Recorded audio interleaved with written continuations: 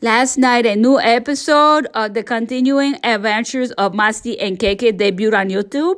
This episode features the new age duo scrambling to raise money to replenish their dwindling supplies. Danter has called it Director Besses Bao Bao's finest work.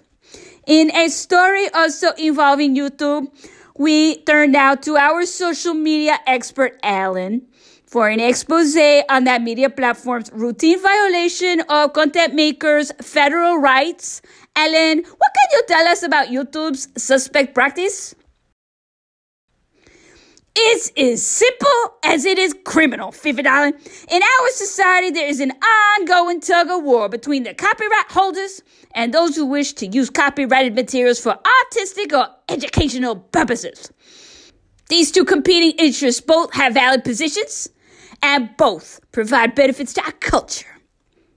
The original creators deserve compensation for their work, but society benefits from innovation and the sharing of knowledge the use of that material allows. To help achieve this balance, the United States enacted the Fair Use Doctrine in 1976. It allows copyrighted materials to be used non-commercially for artistic and educational purposes, provided the original creator's work is not significantly diminished in value. In other words, the U.S. government gives people the right to use copyrighted materials without obtaining prior permission of the original creator under certain circumstances. YouTube, as a standard business practice, routinely violates the rights of content makers by censoring their media, which is protected by the Fair Use Doctrine.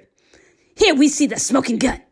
YouTube is notifying Tanster that her video upload has been deleted because Orchard Music made a complaint.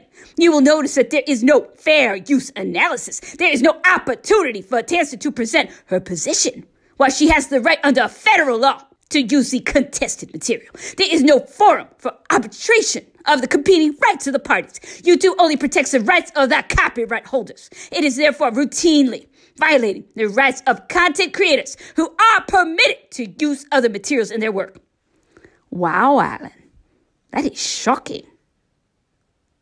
Do you think YouTube is opening itself up to a class action lawsuit for violating the rights of its users? Most definitely, Fifi darling. I'm surprised their legal department is allowing them to maintain this business practice. Thank you for that insightful report, Alan. By routinely violating the rights of content creators, YouTube is stifling innovation and learning. They are also opening themselves up to legal action. I have a feeling this story isn't over, man.